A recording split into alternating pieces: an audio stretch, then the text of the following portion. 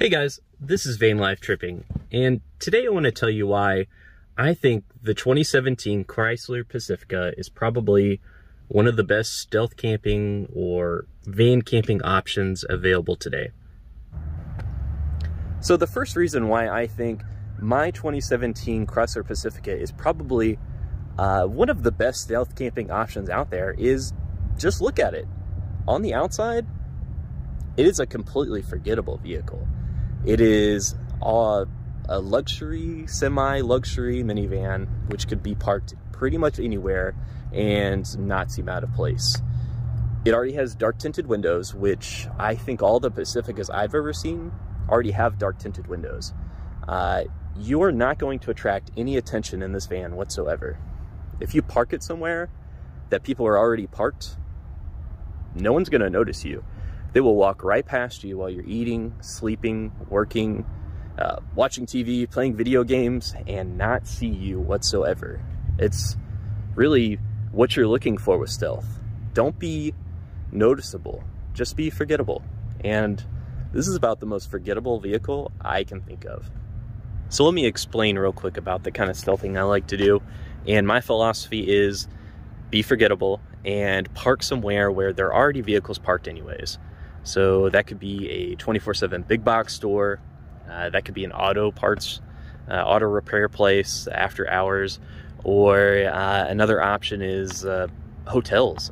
If you park at a hotel after hours, no one's going to even think about your vehicle being there, and really you blend in more and more as the night goes on, whereas if you park at like a Walmart, as the night goes on, you stick out more and more. So I recommend parking places where people don't actually think a vehicle would be out of place after hours. Another great feature of this van is if you look inside, that sunroof, that's a panoramic sunroof. That means I can have the windows covered, I can have everything blacked out, but still have natural light coming in.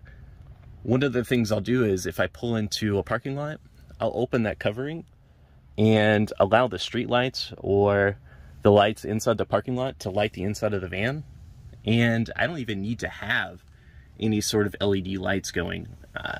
It doesn't draw any attention whatsoever, and it's enough light to do what I need to do. It's also great for ventilation.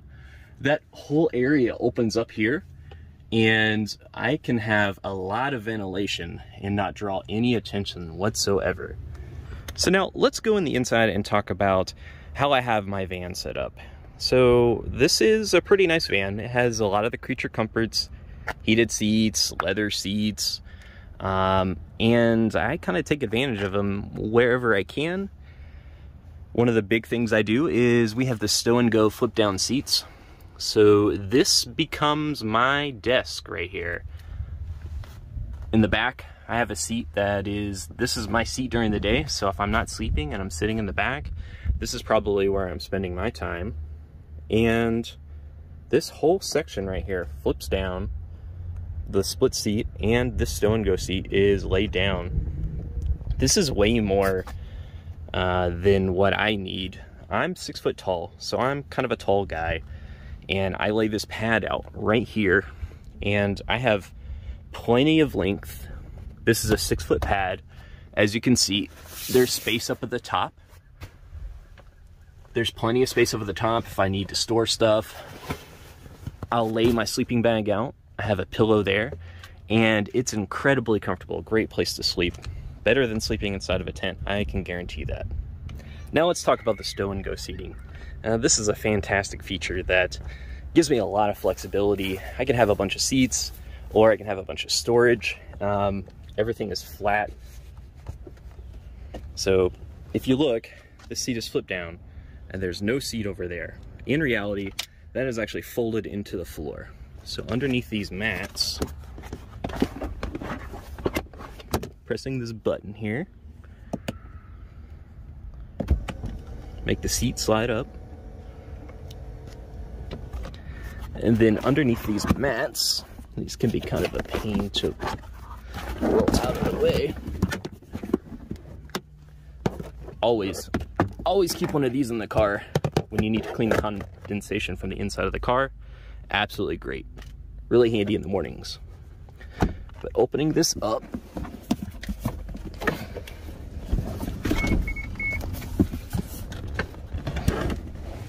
you have just a lot of storage underneath here. My latch is actually broken. So I keep my bag. This is where I keep my clothes, any extra food I could put underneath here, anything that I just don't get to a lot, like clothes. Once a day I need to get in here. I can access it this way. Something I can get into not while I'm stealthing. So important, but this is going to be kind of obvious. If you're doing all this, you might draw some attention to yourself.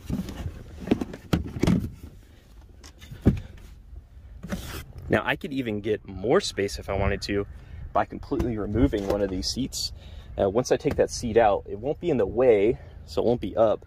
And also, I have all that space on the stow and go side. So if I was to remove that other seat, I would have another cargo area without having to work around having a seat there. Now let's talk about power. I don't have solar panels on my vehicle. Maybe someday that'll change, but I just don't find that I need it. I go out in my van for maybe a week, 2 weeks at a time, and I'm generally going and seeing something during the day. I'm not spending all my time in the van. I can just do that at home if I want. I'm going there because I want to experience something outside of the van. So I use the kind of power that I need for my phone. I use it for cooking inside the van. That's the most I'll use the power for. So as far as my phone goes, I have this Anker. I believe this is like a 26,800 milliamp battery. And this can recharge my phone probably 6-7 times. I don't know. I hardly ever see much of a dent when I charge my phone. I keep it plugged into this USB power port right here. When I'm driving around, it recharges it. I don't even think about it. It's just always charged. I do have a 110 inverter. It's built into the van. It came with the van. You know, at first it seemed like that would be really handy, but I found that I just don't use it very much. The stuff that I would have is either USB powered or 12 volt powered. And I've ran an Xbox off of it. That's pretty much all I've used it for. I wouldn't pay extra for it. It was here when I got it. I just don't use it very much. I do have this 12 volt power plug in the back. So if you look back here, it has a nice handy cover on it. This 12 volt I will use for pretty much one thing, and that is a 12 volt kettle that I have that heats up water. So I can heat up like 2 cups of water. I can use that for reheating food. I can use it for making those little dehydrated freeze-dried camp meals. I think those are actually really good. And coffee. I live off of coffee. I have to have coffee. So I use these little Starbucks Vias, heat up some water just before boiling, and that's coffee if I don't have any other way of getting coffee. Now here's another great feature of this van. It has these built-in privacy shades on all the rear windows, except for the back. But now these are fine just to be used as a privacy shade. It does a pretty good job of reducing the light. But what I use it for mainly is these coverings. So I homemade these coverings. They're actually made out of Reflectix and dark gray felt. I use some 3M77 to attach the felt to the Reflectix. And for the most part, as you can see, it'll stay in there without these coverings. But I do worry that they might slip down. So I put these up, and it's a little bit belt and suspenders, making sure that this stays there and I sleep well.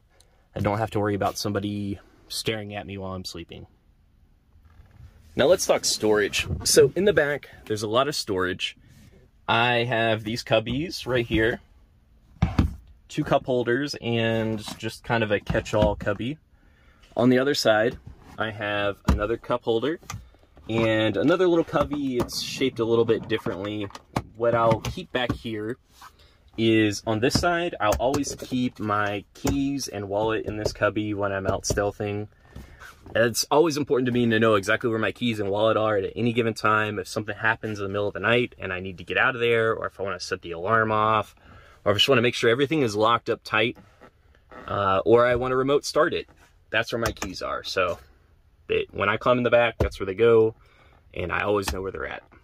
Other kinds of storage in here.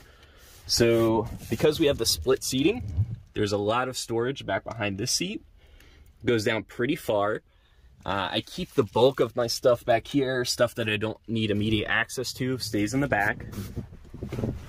There's more cup holders here in the doors. Both sides have cup holders. And this little handy spot, which is where I keep my little clips to keep these clipped. Another set of cup holders. There's also storage in here. And a whole bunch of storage up front. Another fantastic feature of this van, WeatherTech mats. So these mats cover the entire back of the van, and any place where I might spill something, there is a mat. They clean up really easily. Simply wipe them down. You can pull them out of the van completely and spray them down with a power washer, or go to a self-serve car wash, and it's nice. You don't have to worry about spilling chicken noodle soup all over your carpets. Just a great feature. I would recommend, if you don't have some sort of mats in your van, think about putting something down, or figure out how you're going to prevent that oopsie of spilling coffee or spilling soup or whatever from permanently damaging your van. Here's another handy feature. So I already talked about this sunroof, but this one right here, I can operate from the front. Unlike those, I have to go up all the way to the front to press the buttons. This one, if I'm just about to go to sleep and I want to see the stars, I can do that. If I'm waking up in the morning and I want a little light, I can do that too. I can operate it. It's quiet, and it's a great little feature. So I think this is a fantastic van if you're focused on stealthing. You may not have all the creature comforts that you would have in other builds. If you have a cargo van, you can put in a kitchen sink in there, literally. You could even have a shower in there. You're not going to do that here. This is more about getting somewhere, having a comfortable, safe place to sleep, knowing you're not going to have to worry about somebody knocking on the door at 2 in the morning telling you to move. Fantastic. I love it so much. I'm not sure I would do anything differently. Thanks for watching. Please don't forget to like and subscribe. Click the little bell. You know how YouTube works. I'm just getting started, so just a like, subscribe, a bell click, that could really help me out a lot. Thank you so much.